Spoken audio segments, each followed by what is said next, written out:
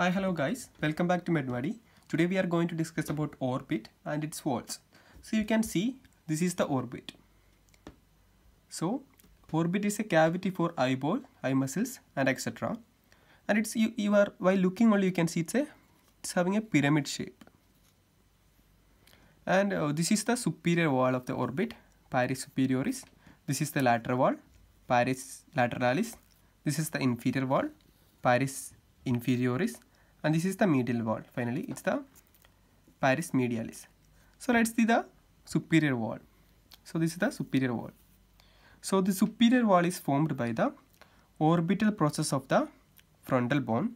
Here the frontal bone, and you can see deep inside the lesser wing of the sphenoid bone. And the lateral wall, you can see it's formed by the zygomatic bone, orbital surface of the zygomatic bone here, and you can see the greater wing of the sphenoid bone. You see, right, the greater wing of the sphenoid bone. And so I repeat, the superior wall, it's formed by the orbital surface of the orbital surface process of the frontal bone, and also the lesser wing of the sphenoid bone. And the lateral wall is formed by the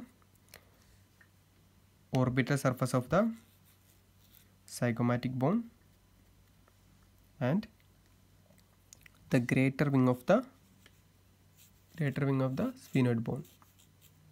And the inferior wall, it's formed by the orbital surface of the zygomatic bone and the orbital surface of the